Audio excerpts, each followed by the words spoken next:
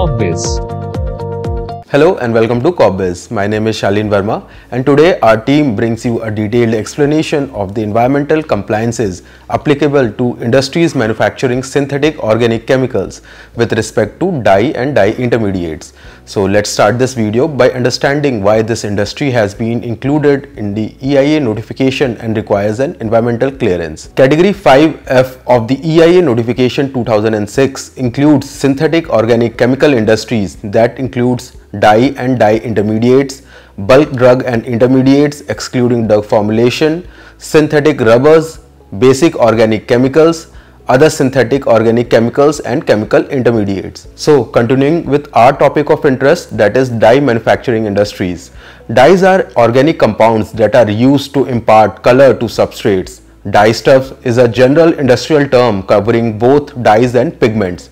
Dye intermediates are raw materials used in the manufacturing of dyestuff. The production of dyes involves several stages, starting from petroleum-based products such as naphtha and natural gas, which produces benzene and toluene. Nitro-aromatic compounds are manufactured from benzene and toluene, which are further used to make dye intermediates.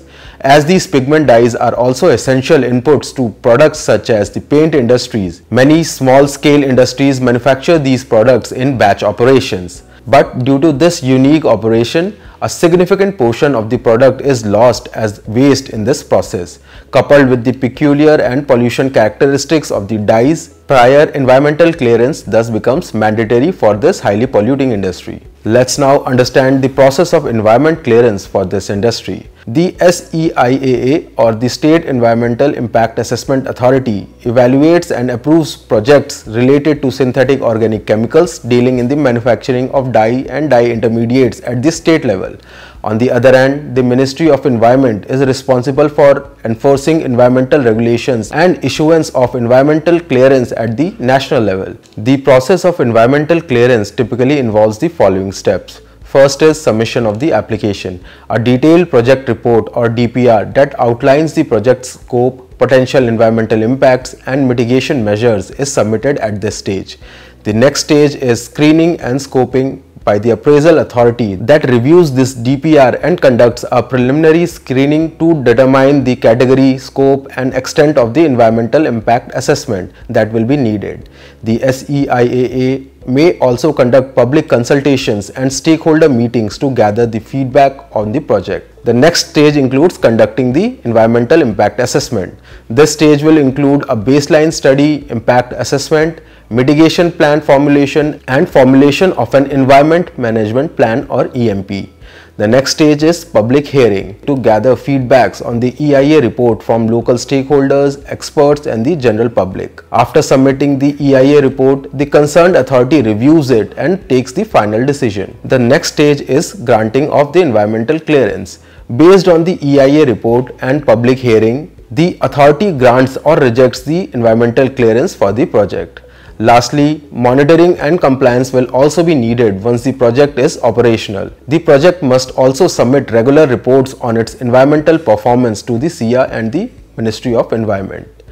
It is also essential to understand the sustainable strategies in the EC process for understanding the compliance process.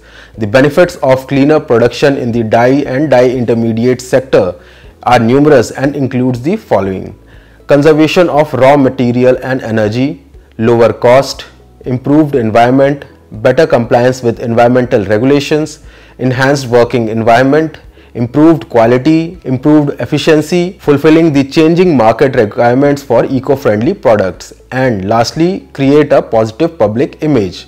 Now, if you are a project proponent planning a similar project, you must be aware about the Cleaner Production Assessment or CPA approach in the environmental clearance process. The Cleaner Production Assessment or CPA approach is a systematic method used to identify and evaluate pollution prevention and resource conservation opportunities in industrial process. The CPA approach in this sector involves the following steps: identification of inputs and outputs, analysis of the process, evaluation of alternatives, implementation of solutions, monitoring and evaluation.